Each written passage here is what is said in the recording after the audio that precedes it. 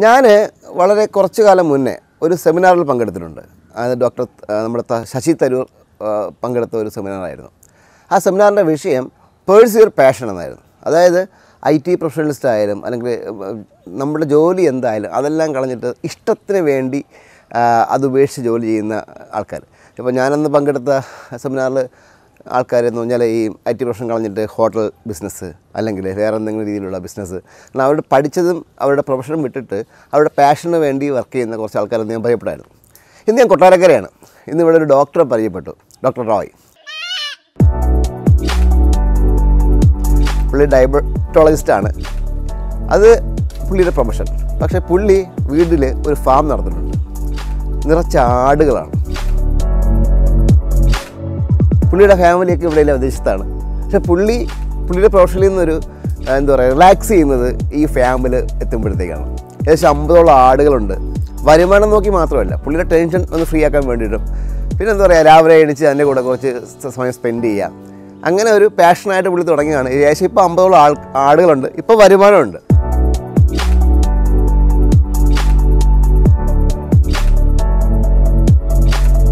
ആതുര സേവനത്തിൻ്റെ കൂടെ തന്നെ ഈ മൃഗങ്ങളുടെ കൂടെയുള്ളൊരു പാഷൻ എനിക്ക് ഉണ്ട്. പിന്നെ ഇപ്പോൾ തൽക്കാലം എനിക്കുള്ളത് മലബാറി ആടുകളാണ്. 50 ആടുകളുണ്ട്.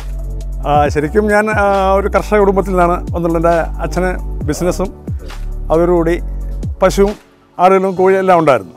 അപ്പോൾ അതിൽ നിന്നുണ്ടായൊരു താല്പര്യമാണ് എനിക്ക് ഈ ഫീൽഡിലോട്ട് വരാൻ ഒരു പ്രചോദനമായത്.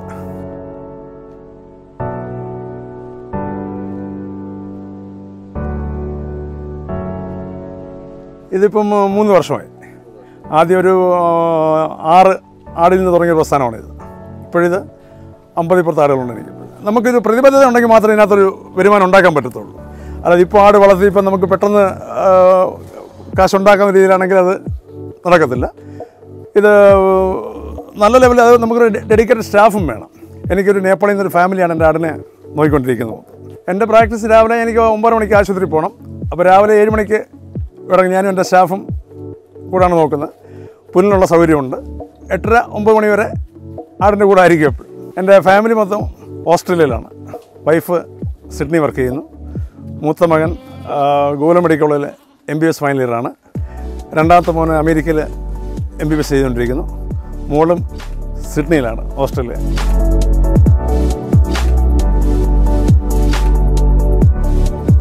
ഫാമിലിക്ക് താല്പര്യം ഉണ്ടാകാനല്ല ഞാൻ ഈ ഫീൽഡിൽ ഇറങ്ങിയത്. എൻ്റെ വൈഫും ഇതിൽ വളരെ താല്പര്യമാണ് ഇതിനെ നോക്കാനായിട്ടൊക്കെ. വൈഫാണ് ഡെയിലി ഇൻസ്ട്രക്ഷൻ തരുന്നത്. ആടിന് ഇത് വേണം, അത് പിന്നെ നിങ്ങളുടെ ഫുഡ് ഇതൊക്കെ കൊടുക്കണം എന്നുള്ള ഇൻസ്ട്രക്ഷൻ ഇത് വൈഫ് തരാറുണ്ട്. ഒരു മെൻ്റൽ സാറ്റിസ്ഫാക്ഷൻ ആൻഡ് റിലാക്സേഷൻ.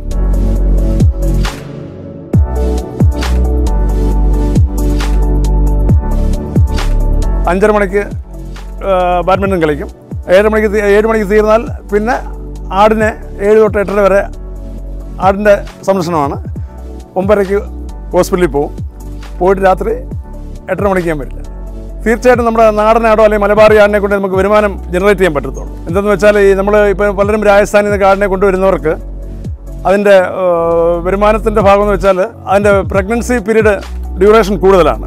2 വർഷത്തിൽ ഒരിക്കലും ഒരു പ്രസവം ഉണ്ടാവുള്ളൂ. അതുപോലെ ഒരു കുട്ടി 90% അതിനൊക്കെ ഒരു കുട്ടിയേ ഉണ്ടാവുള്ളൂ. നമ്മുടെ മലബാറി ആണെങ്കിൽ ഒരു പ്രസവത്തിന് 2 3 4 കുട്ടികളൊക്കെ ഒരു പ്രസവത്തിലുണ്ടാവും. അതാണ് ഇതിൻ്റെ ഇൻകം എന്ന് പറയുന്നത്.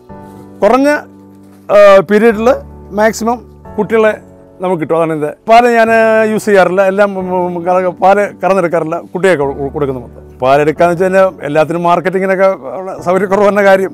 പാലിന് ആവശ്യക്കാരുണ്ട്. പക്ഷേ എന്നാലും ഞാൻ കുട്ടികളെ, അതുകൊണ്ടാണ് എൻ്റെ കുട്ടികളെ നല്ല ഹെൽത്തി ആയിരിക്കുന്ന കാര്യം തന്നെ പാല് ഞാൻ കറന്നെടുക്കാറില്ല. ഇറച്ചിക്ക് ഡിമാൻഡുണ്ട്. ക്രിസ്മസിനോ ഈസ്റ്ററിനോ അല്ലെങ്കിൽ ബക്രീദിനോ ഒക്കെ ആൾക്കാർ ഇവിടെ വന്ന് വാങ്ങിച്ചുകൊണ്ട് പോകാറുണ്ട്.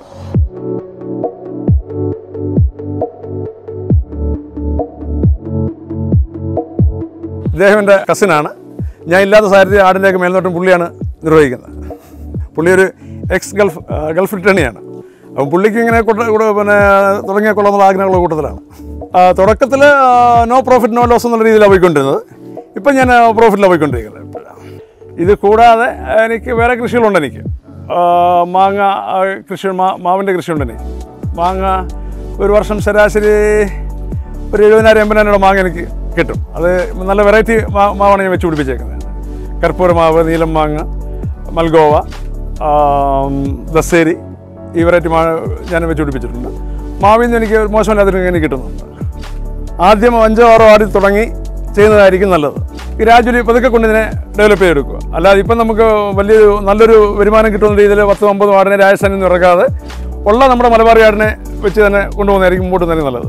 മലബാറി ആടിനെ സംബന്ധിച്ച് അസുഖങ്ങൾ താരതമ്യേന കുറവാണ്. ഷെഡ് ഞാനൊരു 6 അടി ഹൈറ്റിലാണ് വെച്ചേക്കുന്നത്. കാര്യം ഇതിൻ്റെ വേസ്റ്റൊക്കെ വീഴാനുള്ള സൗകര്യത്തിനായിട്ട്, വേസ്റ്റ് കോരാനുള്ള സൗകര്യത്തിനായിട്ട് 6 അടി പൊക്കത്തിലാണ് ഷെഡ് ഉണ്ടാക്കിയിരിക്കുന്നത്. ഒരു 1000 സ്ക്വയർ ഫീറ്റിൻ്റെ ഒരു ഷെഡാണ് ഞാൻ ഉണ്ടാക്കിയിരിക്കുന്നത്. ആടിന് ഭക്ഷണം പുല്ല് നട്ട് പിടിപ്പിച്ചിട്ടുണ്ട്. പഴത്തിൻ്റെ തൊലി കിട്ടാറുണ്ട്. പിന്നെ അടുത്തുള്ള പ്ലാവ് ഇങ്ങനെയുള്ള നമ്മുടെ ഇതൊക്കെ കൊടുത്തുകൊണ്ടിരിക്കുന്നത്. വെല്ലുവിളികൾ പ്രത്യേകിച്ച് താരതമ്യേന ഈ മലബാറി ആടിന് അസുഖങ്ങൾ കുറവാണ്. ഡോക്ടർ റോയ് ഇവിടെ ഒരു ഇൻഡോർ സ്റ്റേഡിയം ഉണ്ടാക്കിയിട്ടുണ്ട് ഷട്ടിൽ കളിക്കാൻ വേണ്ടിയിട്ട്. ഏകദേശം 10-20ഓളം വിദ്യാർത്ഥികൾ ഇവിടെ കളിക്കാൻ വരുന്ന ഡോക്ടർ റോയ് പറയുന്നത്. പിന്നെ ഈ ഫാം എന്തുകൊണ്ടും എന്താ പറയുക, ആ തിരക്ക് പിടിച്ച ജീവിതത്തിൽ പുള്ളിക്കുള്ള ഒരു കുറച്ച് ഹോബീസ് അല്ലെങ്കിൽ ആ ഒരു തിരക്കിൽ നിന്ന് റിലാക്സ് ചെയ്യാൻ വേണ്ടിയിട്ട് പുള്ളി ഒരുക്കിയിരിക്കുന്ന സംഭവങ്ങളാണ്. വീടിനോട് ചേർന്ന് തന്നെയാണ് ഈ ഒരേക്കർ സ്ഥലത്ത് കുറച്ച് മാവ് കൃഷി, പിന്നെ ഈ ആടിൻ്റെ എന്താ പറയുക ഫാം, പിന്നെ ആ ഒരു ഇൻഡോർ സ്റ്റേഡിയം. ശരിക്കും പറഞ്ഞു കഴിഞ്ഞാൽ ഓരോരുത്തരും ഇതേപോലുള്ള എന്തെങ്കിലും കുറച്ച് ആക്ടിവിറ്റീസ് എക്സ്ട്രാ ഉണ്ടെങ്കിൽ ജീവിതം ഒരുപാട് രസകരമായിരുന്നു. അപ്പോൾ എന്തായാലും ഒരു പുതിയ വിശേഷമായി അടുത്ത പ്രാവശ്യം വീണ്ടും കാണാം. ഞാൻ സെയ്ദ് മാരാർ, സൈനിങ് ഓഫ്.